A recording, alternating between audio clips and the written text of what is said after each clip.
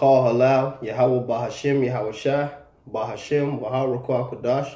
Double honors to the elder apostles of Great Millstone out of New York who ruled well. The elders and apostles who taught us this truth.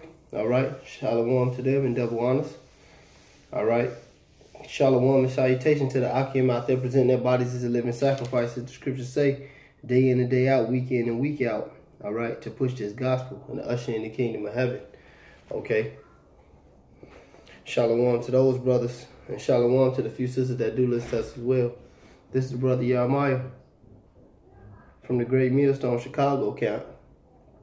Just basically wanted to touch on something, and I was just meditating on the fear of the Lord. You know, like the Apostle Paul said, through the terror of the Lord do we persuade men. And we know why we present our bodies as a living sacrifice, all right? We know that we indebtedness, all right, to Yahweh Shai, Yahweh Ba'ashem, Yahweh Shai, the Most High and the Son. We know that we serve him, all right, because we want salvation. We want salvation because we have faith. So we look for salvation. But part of having faith is the fear of the Lord, man. That is love, all right? To know that Yahweh Ba'ashem, Yahweh Shai will brutally judge you for not keeping his ways. And he will judge the world with his son and the elect and the angels very soon. Okay. This is Sirach or Ecclesiasticus in the Apocrypha. It says,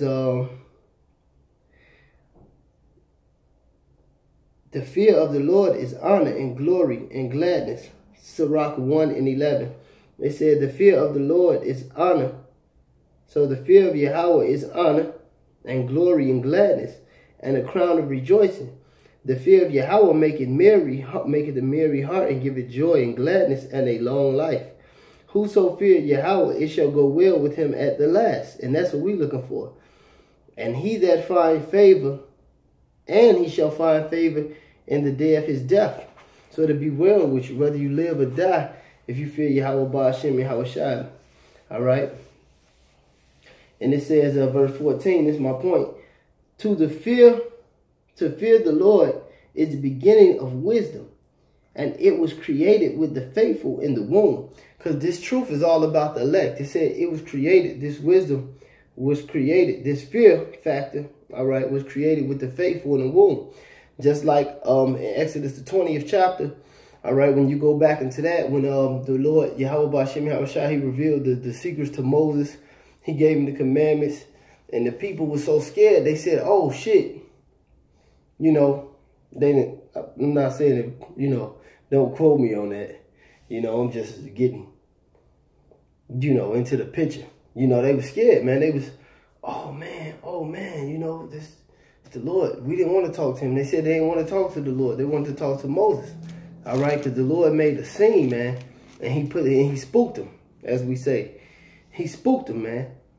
All right, and they knew, you know, to be serious when the Lord showed up and showed out, man.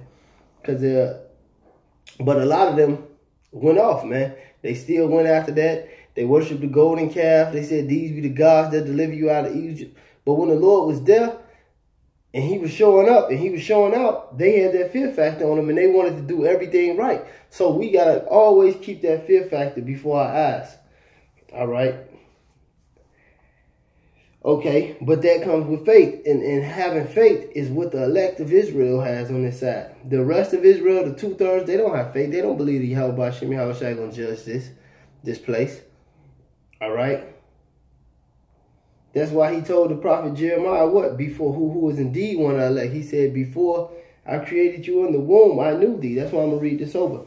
This is Ecclesiasticus 1:14. It said, the fear of the Lord is the beginning of wisdom, and it was created with the faithful in the womb. All right. This is Proverbs 1.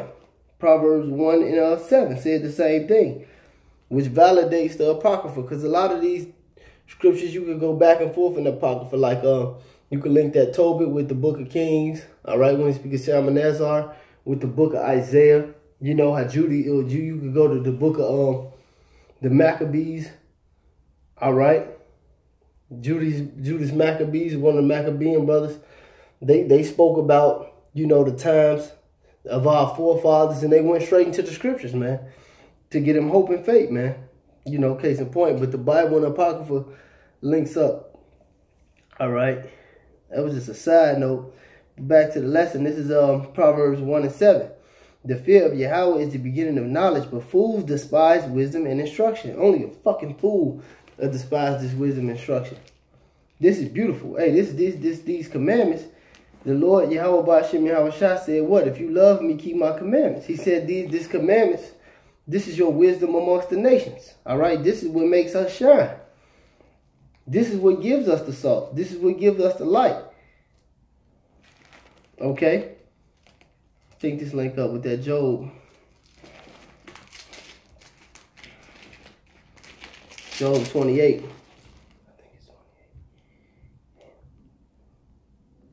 God, this is Job 28. In 28 it said, unto the man he said, behold, the fear of the Lord, the fear of Yahweh Ba'ashem Yahweh Shah, that is wisdom. And to depart from evil is understanding.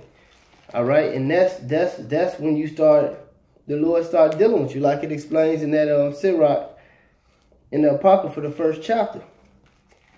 Okay, it goes all into that. This is let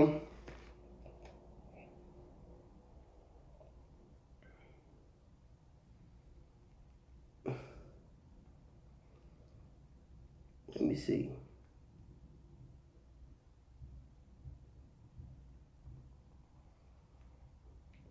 Let me see, Salakia. Where is that? Oh, here you go. Salakia, brothers. Let me grab the scripture real quick. It just dawned on me. Because I brought out the point in Exodus 20 about how when they seen the Lord, you know, and they seen the Lord revealing the commandments to Moses and things like that, and he made that great scene, and they were scared, all right? A lot of our people are not fearful, and you know, brothers tend to lose that fear. Hey, the Apostle Paul said, through the terror of the Lord do we persuade men. You can't never lose the fear factor, man. You got to always keep in your head that the Lord will fuck you up. When you're a child, you understand your mother. You understand your mother and your father fuck you up, so you abstain from doing certain things. All right? But I was going to get this. This is Ecclesiastes 8 and 11. It says, because the sentence against an evil work is not executed speedily, therefore the heart of the sons of men is fully set in them to do evil.